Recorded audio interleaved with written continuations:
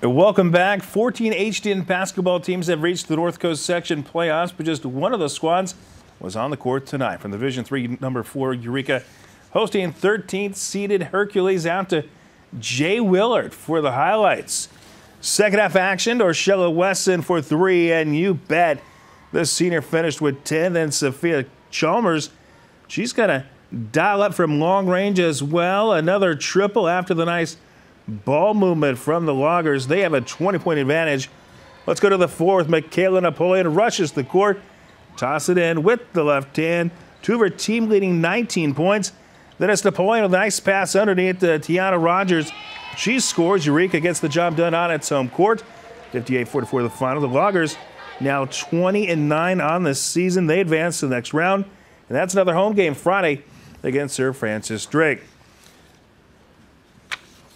I feel good. I'm happy we got the win. We're moving on to the next round. We didn't play our best basketball tonight, but we got the W, so that's important. I just love playing with my team, and I'm glad that our season is still going.